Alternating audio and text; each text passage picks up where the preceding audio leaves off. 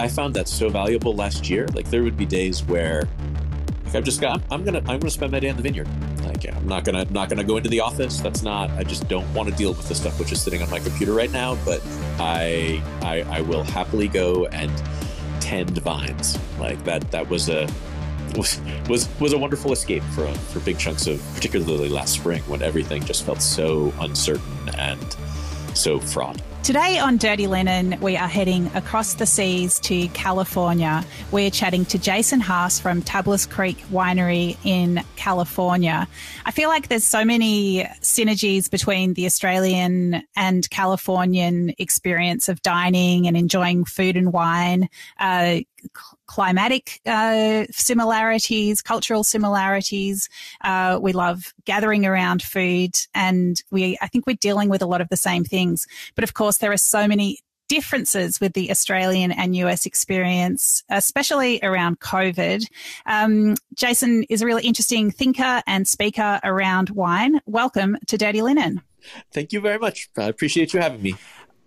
There's so much that I want to talk to you about, but I'd love to start with Aspen Food and Wine, which I know you're just returned from.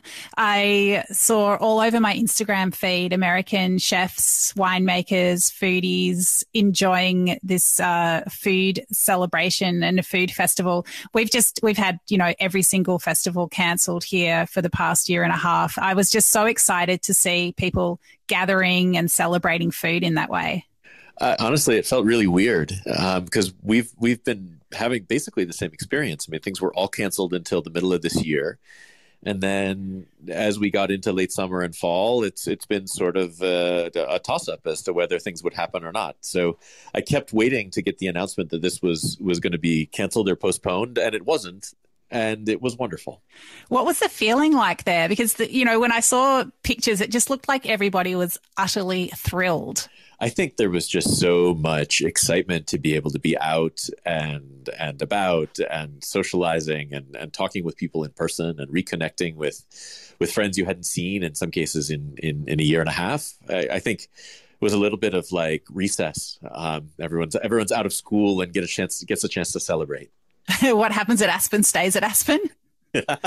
We're hoping that nothing that happens at Aspen gets transmitted elsewhere.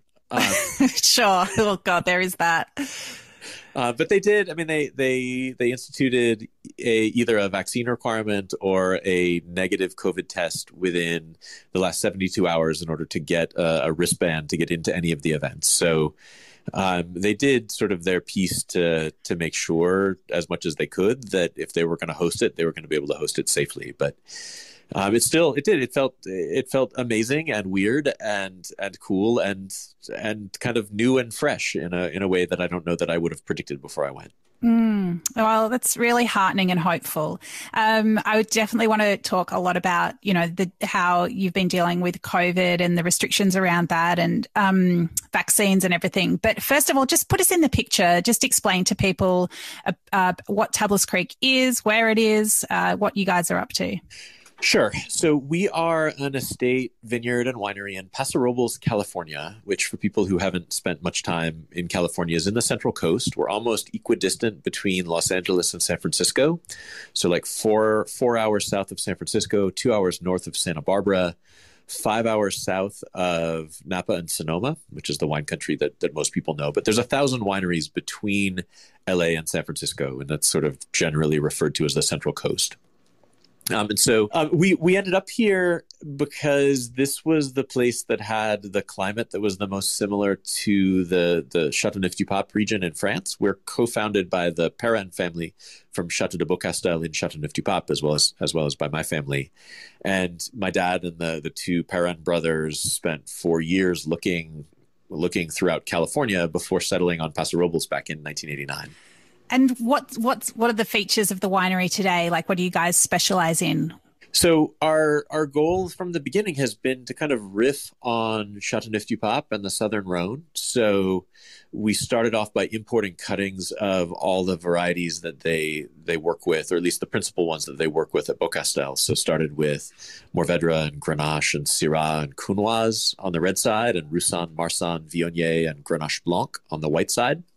and have bit by bit expanded that to include the rest of the Chateauneuf-du-Pape collection. So things like Picardin and Muscardin and Cinsault and Bourboulon, some of the obscure red and white Rhone varieties. So we do roughly 30,000 cases of wine a year, and now do 15 or 20, sometimes even 25 different wines each year that are some combination of varietal bottlings of these unusual grapes and blends that put them together in different ways. So we do reds and whites, some rosé, but all in that greater kind of Rhone style, Rhone Rangers theme.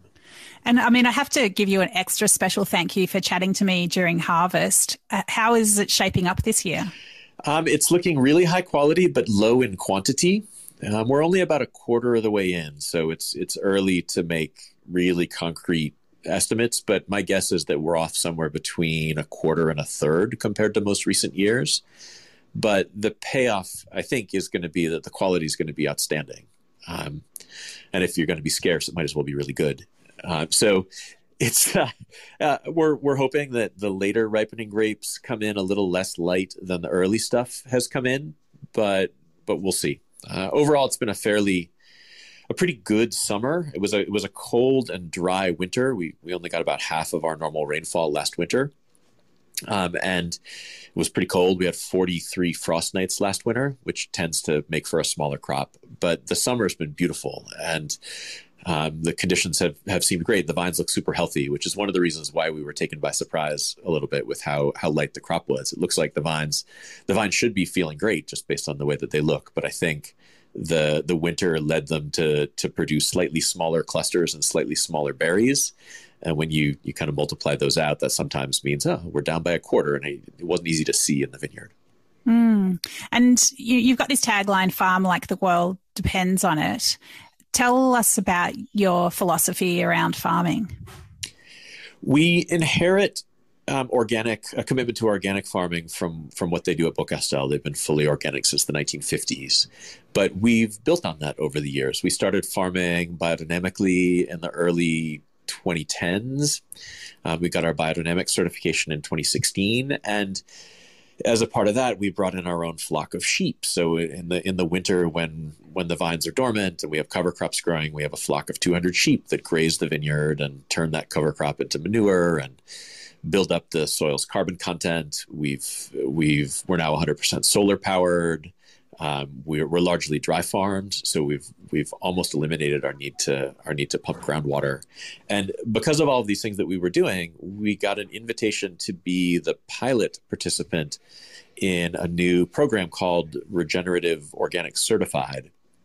And this is the goal of this program is to kind of put together what would be the gold standard of farming, building on organic and biodynamic, but also including a reduction in the demand for scarce resources like water and power, and a commitment to social welfare and farm worker fairness and animal welfare. So because of the stuff that we were doing, we got the invitation to be a part of this in the pilot program and got the first regenerative organic certification for any vineyard in the world a year ago. And that's their slogan. It's the slogan of the Regenerative Organic Alliance, is farm like the world depends on it.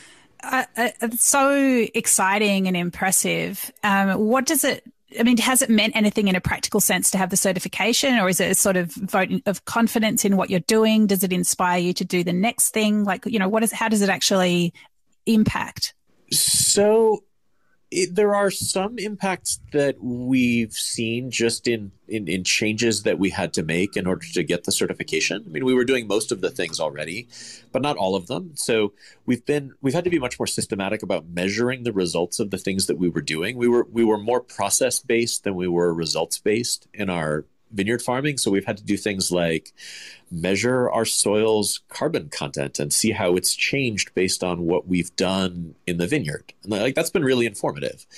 And the other thing that we've had to do differently is, I mean, we've always done a lot of work with our farming crew. I mean, we made the commitment to give them year-round employment back 25 years ago, and we've paid them a living wage for that whole time. But one of the things that the Regenerative Organic Certification asks you to do is to essentially solicit and actively encourage feedback from the farming crew whose boots are on the ground and whose hands are on the vines.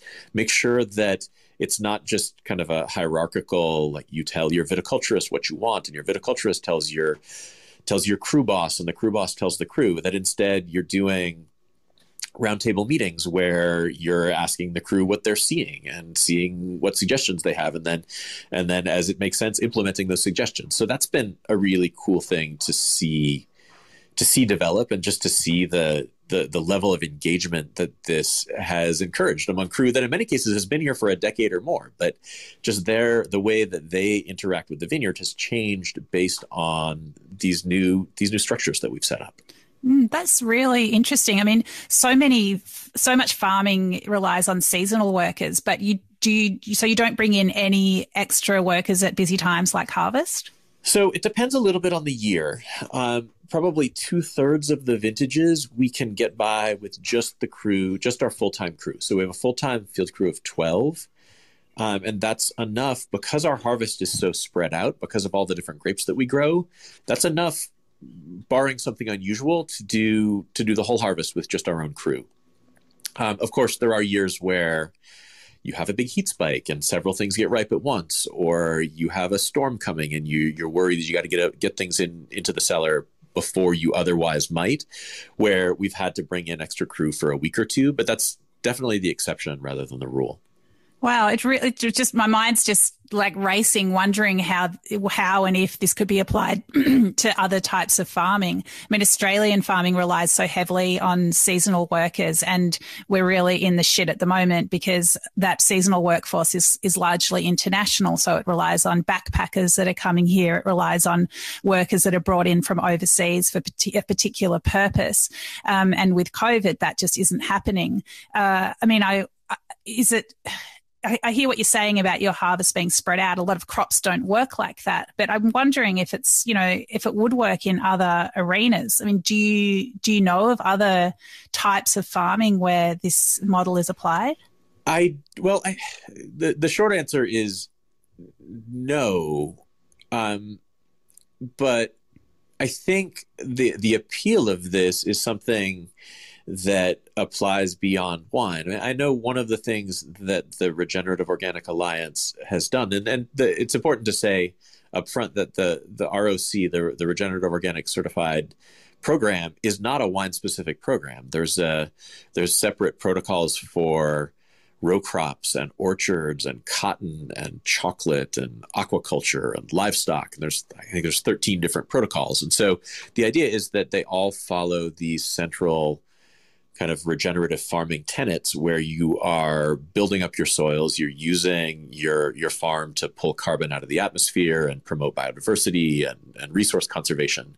And I think one of the things that we're seeing, at least in the farms that have adopted this in California, is that it works really well for farms that do mixed agriculture. So it's hard to do for monoculture if somebody's just farming soybeans or just farming corn, but it works much better if you have a farm that you maybe are running pigs in the times of year where you don't have a crop there, and that helps with your tillage. And then you're rotating through perennial crops and row crops and livestock. And that is ultimately the most sustainable sort of a farm to have, because you have the animals there that are producing a lot of the nutrition for your soil that gets pulled out of the ground by whatever your fruit or vegetable crop is. And those end up being the most productive acres of farmland in the world. The challenge is that they require more expertise and they're more hands-on. They require more labor to run. But ultimately, I think farming is going to have to move in that direction in order to really be sustainable over the long term. It's just another reason that monoculture is so bad in every way, for land, and for people. It's I hadn't really put that all together in that way, but it really makes a lot of sense. Jason, let's talk about the pandemic in the last 18 months. In some ways, I feel like Australia's pandemic has only just begun. The last 18 months have been characterised more by restrictions than actual illness and death. But we've now got Delta running rampant, at least in Sydney and Melbourne, where I am. Australia's two biggest cities are in an extended lockdown. And for the first time, really, it feels like cases are out of control. We're not going to be able to put this one back in the box. While we've been Fortress Australia and kept the virus more or less out, we've watched the US go through a very different experience. Tell us how you've tracked through this crazy time. Yeah, I mean, I think in the United States, we got to the point that maybe you're feeling now, sometime early last summer, where I feel like, at least at a federal level, they stopped even really trying to keep things bottled up, and instead kind of pivoted to balancing like regional restrictions when it looked like maybe local hospital capacity would get overwhelmed, or emergency services would get overwhelmed, but otherwise trying to open things up and keep the economy moving. And I mean, it's produced enormous suffering. I mean, we've had 600,000 deaths to COVID just in America. So I certainly don't feel like our model is anything that the rest of the world should look to. But it has meant that, at least for us from a business perspective, I mean, we had 3 months of being shut down last spring between mid-March and mid-June, and then reopened kind of with restrictions. We reopened outside only. We didn't welcome people back inside our tasting room until about 2 months ago. Otherwise, we were doing everything outside, pouring outside. Restaurants were serving outside only for most of last year. And a lot of travel was restricted. People weren't really getting on airplanes. So instead of having people flying to California from other parts of the country and other parts of the world, we were basically seeing other Californians who maybe felt like it would be a nice, safe escape to get out of LA or out of San Francisco and take that 4-hour drive to wine country and spend a week or a long weekend here. So our direct business saw these interruptions in the spring of last year, and then again we had another shutdown as another peak came through here in December and January. But those were balanced by a big explosion in e-commerce and phone orders, and then we saw in the wholesale world, because we sell roughly equal amounts direct and through wholesalers, so basically through restaurants and retailers. We saw a lot of channel shifting where people were buying more at retail and less at restaurants, and the sorts of restaurants that were doing well changed. So we felt like we had to spend all of last year just kind of hopping from what was working, trying to figure out why something that wasn't working, and making sure that we could reallocate our own resources and our own efforts towards things that were possible.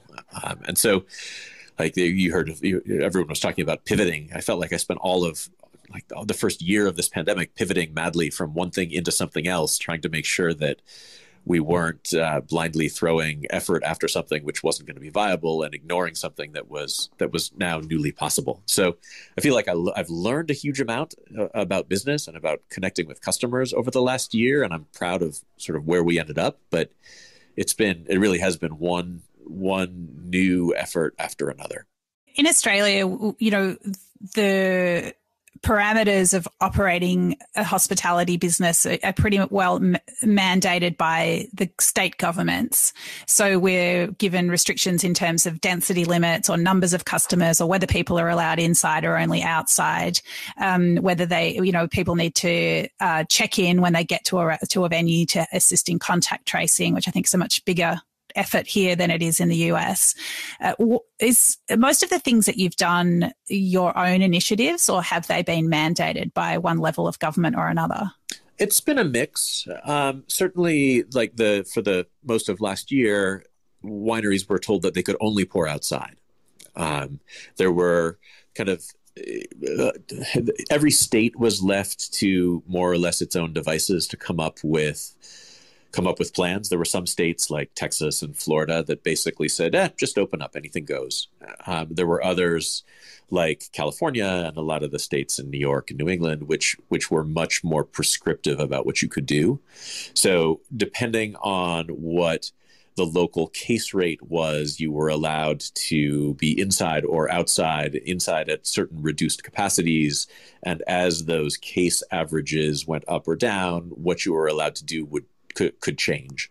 But we made the decision early on that operating outside was so much safer than operating inside that even if we were allowed inside, we weren't going to reopen inside. We were just going to use the outside space that we developed. And we got lucky in that we had a fairly dry winter. We weren't forced inside by lots of storms. Of course, the downside of that is that we're not harvesting very many grapes this year, but it was good for the hospitality side of things.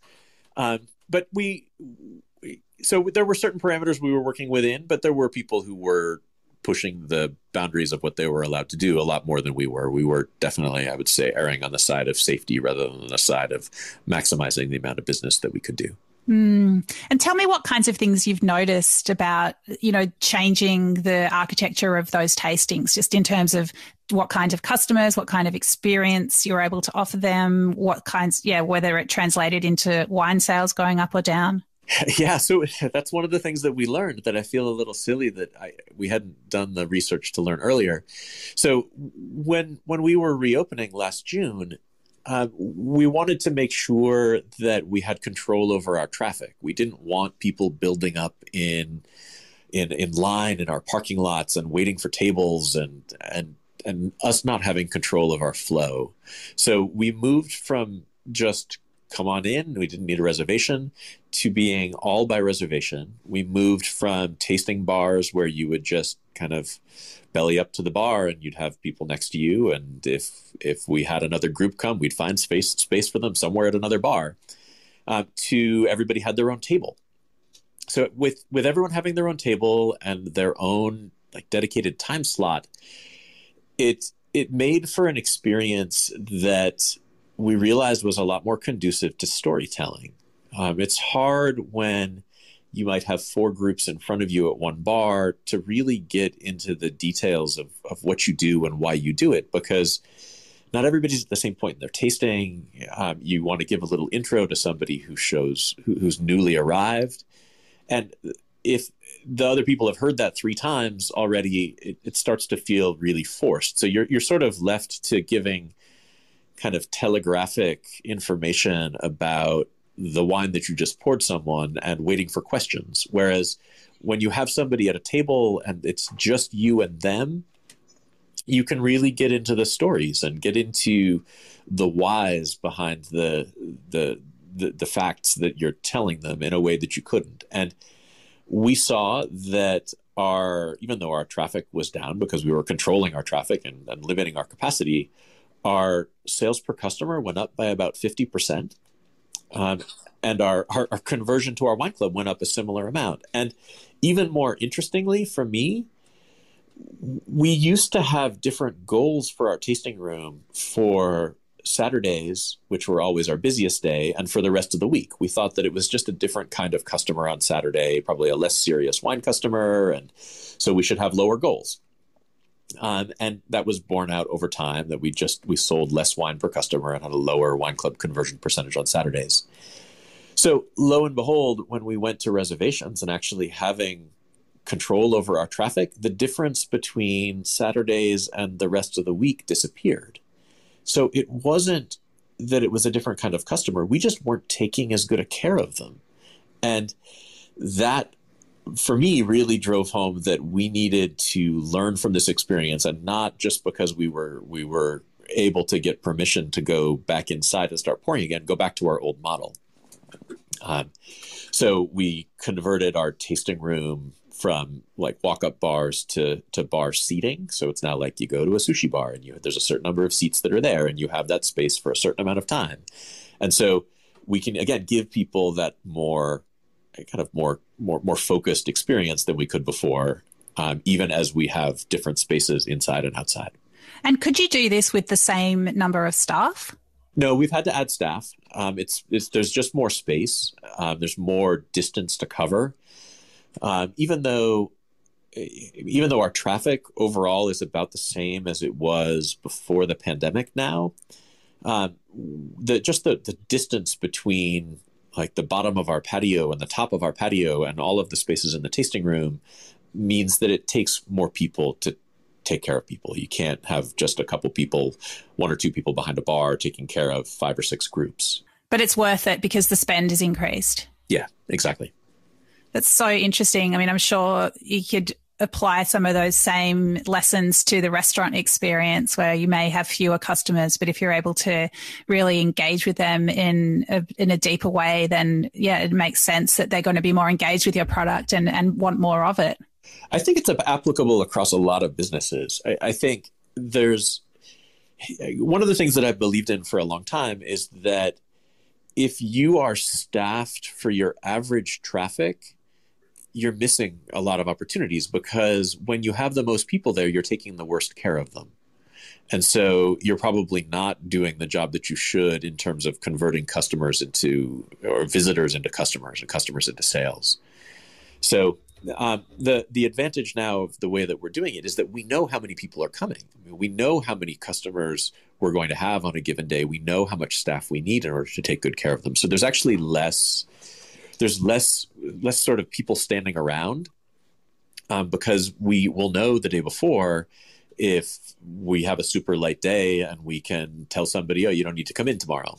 And instead, or conversely, if we know we have a busy day, we know we can staff up. So it ends up being a little more efficient in that way. But overall, it does cost a little more to take care of people, I think, because they're staying longer and they just take up more of our space per amount of time that they're here. But it's definitely been worth it. And especially, I guess, if you get them in your wine club, then you've got that longevity as well. Yeah, I mean, the tasting room is the main entry point, the mouth of the funnel to somebody who might eventually become a wine club member. So if we give them a better experience, then yeah, there's a greater chance they'll sign up for the wine club, and hopefully they'll stick around for years and visit multiple times going forwards and order wine from us. So there are extra benefits to a good experience there beyond just the cost and expense, or whatever, the revenue and expense ratio of their visit that first day. Okay, let's talk about vaccines because it's a massive conversation here, I guess, as it is everywhere. The US is way ahead of Australia in terms of getting vaccine into people's arms. What are the rules, and what are you guys doing? So there are no rules. We are basically at the point where governments and starting to be at the federal level and a little bit at the state level are starting to move from strongly encouraging vaccines to requiring vaccines for certain sorts of activities. There was just a federal proposal to require vaccines for all businesses that have federal contracts, and all businesses that have 100 or more employees will have to either mandate weekly testing or vaccines for all their employees. So they're trying to kind of ratchet up the pressure on people to get vaccinated. And I honestly cannot believe that there is as much resistance as there is to a vaccine, which is so effective and so safe. It's really a miraculous scientific advance that it's happened this fast, and it's basically available for free to anyone whenever you want it. And yet there's like 30% of the population that is adamantly opposed to getting it. So anyway, that's beyond my own frustration with that. It's basically been left to individual businesses to decide what they would like to mandate for their own employees and if they want to mandate anything for their guests. So we have just about a month ago moved to requiring proof of vaccination for our indoor tastings. And it's gone very smoothly. I was actually worried that we would get a lot of pushback, and we really haven't. But we're not working in a vacuum here. There's lots of there's lots of restaurants in San Francisco that are doing this, and more in LA. And I think they actually the LA City Council just either passed or said that they would be passing a law requiring that anyone who wants to enter a bar, either to work or to visit, is going to have to be vaccinated. So I think as things like this become more common, it's going to make it easier on everybody who's doing it, just because it won't be unexpected. And what's the mechanism by which you ask people to prove their vaccination status? So we decided to be pretty open about different ways to do it. So basically, we ask people to either show their vaccine card, or a lot of people have just taken pictures of it and have it on their phone, or a picture of their vaccine card, or a state-issued. There's different state registries that you can show with a QR code that says, I've been vaccinated, here's the vaccine date. So basically, people can show any of those three things, and that's fine with us. Okay. And what about your staff? So we've luckily had very little resistance among the staff, and the staff who have not wanted to, either for medical reasons or just because they're not mentally there yet. We've been able to make sure that they can be outside only and still be productive and contribute to what we're doing. And it's interesting that, you said there's this 30% of Americans who are adamantly opposed to getting vaccinated, but you actually haven't had any pushback to mandating it for your indoor customers. Do you think it's is that just a self-selecting group that you attract? Is there, what is it? Is there a crossover between people that like wine and people that like being vaccinated? What is that? I do think in general there's a correlation between kind of socioeconomic status and education, and both of which are correlated with higher vaccine acceptance and wine lovers. I think that there's a correlation between that, though it's obviously not 100%. I think some of it is that we have a very attractive alternative. I mean, a lot of people would prefer to be outside anyway. So it's not like the option of being outside instead of inside has felt like it's making people second-class citizens. And I think some of it's just luck. You never know what's going to set someone off. But I think you can kind of kill people with kindness, make them feel like they really are welcome, and we really do value their patronage and their visit, and we're going to give them a wonderful experience, even if they choose to be outside because they're not vaccinated.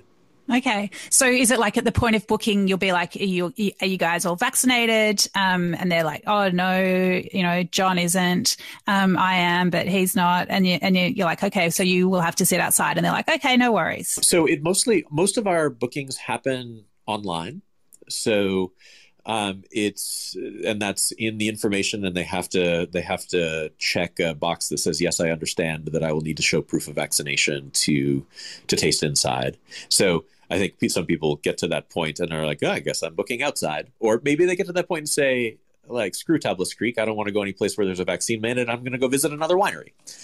But in either case, it happens before people are like at our front door expecting to walk in. Interesting. And I think that's important. I don't want it to be a surprise to people, because I think that's a recipe for conflict. I mean, would it give you some comfort if it was mandated throughout California that this was the rule? Yeah, for sure.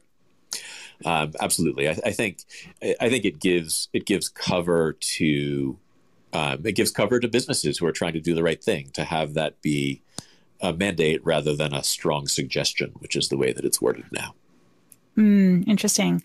Okay, Jason, well, I feel like there's about 40,000 other things we could talk about, but is there anything that you want to touch on in this conversation? I feel like there are a million things to talk about, but I also feel like we've covered a lot of the really critical ones. It has been a fascinating last year and a half. I know I've looked kind of jealously at what was going on in Australia a lot of last year, thinking, oh man, like if we had just done a better job of contact tracing and of taking this virus seriously at the beginning, like we would be in such a better such a better state. But it does seem like it may just be a question for different places of when and not if. The viruses are not going to be held at bay indefinitely by quarantines and lockdowns. Ultimately, they have to be defeated by vaccines or by acquired immunity. So I hope that your path and your community's path through this is less traumatic and disruptive than ours has been. Thank you. Well, I think definitely in terms of illness and death, it has been, although, we are seeing sadly some deaths now, and we also did last year, but definitely not on the scale in the US and many other places around the world. So I'm extremely grateful for that. But it does look like there are lots of different ways to get pandemic management wrong. And we've found some good ones. That's a really wonderful quote. I think I'm going to use it. You can have it. Because there are lots of bad choices. And that's often, I felt like, what we were dealing with last year, is that there were no good choices. There were just kind of gradations of bad to really bad.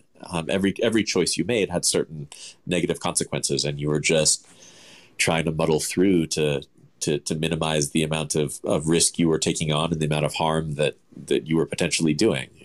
This is not an easy thing. I certainly don't want to imply that, like, oh, if only we had done this, and this all would have gone away. It would have been an incredibly difficult challenge, and is an incredibly difficult challenge for everywhere. Yeah, I think, in some ways I feel a bit jealous of people who are on the land, and I know there's many, many challenges, but at least you've got that sense of the seasons rolling, and you can put your hands in the dirt, and you can have this other thing going on that's not always about the pandemic. I found that so valuable last year. Like, there would be days where, like, I'm gonna spend my day in the vineyard. Like, I'm not gonna go into the office. I just don't want to deal with the stuff which is sitting on my computer right now. But I will happily go and tend vines. Like, that was a wonderful escape for big chunks of, particularly last spring, when everything just felt so uncertain and so fraught. Oh, well, Jason, it's really been wonderful to speak to you. Good luck with the rest of vintage at Tablas Creek. I definitely need to try your wine. Is it available in Australia at all? It is. We actually do export a little bit to Australia. Not a lot. It's like, I don't know, maybe 50 cases a year, but you should be able to find it. Okay, I'm going to find it, because, at the start of the pandemic, and especially we came off the back of dreadful bushfires, it was all about buy Australian, support Australian, and I'm still all about that. But I have been sneaking in some wines from overseas. While we can't travel, I am at least traveling in wine and finding it, really, really comforting and promising. And it just reminds me that there's other experiences out there. For sure. And if people who are listening want to get a little glimpse into our experience, I'd love to give a little plug for the blog that we write, because I try to make sure that it does get inside the sorts of things that are keeping me up at night or are getting me excited. So if people go to the Tablas Creek website, which is just tablascreek.com, there's a link from there to the blog, and we've basically had a blog post a week for 15 years. So if you want to track the things that I've been trying to figure out during COVID, or the challenges that we think we might be facing going forwards, or our excitement about regenerative organics, or any of those pieces, that's where people can find it. Yeah, well, I think the blog's great. So, thanks for giving that a shout out. We'll put the link in the show notes as well. Jason, take care. It's been fantastic to talk to you. Thanks again for giving us some time over here at Dirty Linen. We appreciate it. Absolutely my pleasure. Thank you for inviting me.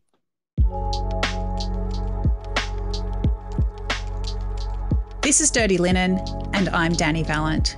We air the issues that the hospitality industry finds hard to talk about, hearing from different people with unique perspectives.